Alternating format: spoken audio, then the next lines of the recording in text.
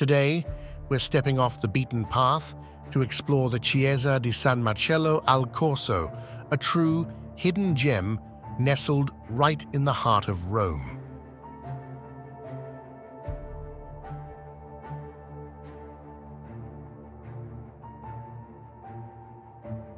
Located on the lively Via del Corso, this church might easily be overlooked by the typical tourist.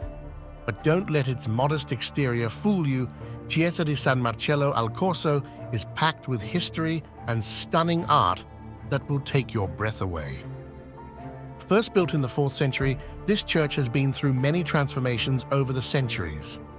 After a devastating fire in 1519, it was rebuilt and took on the Baroque style that we see today.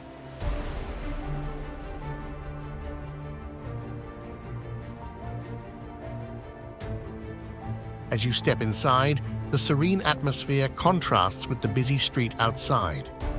The interior is beautifully adorned with Baroque art, including the magnificent frescoes and the ornate ceiling that commands your attention as soon as you walk in.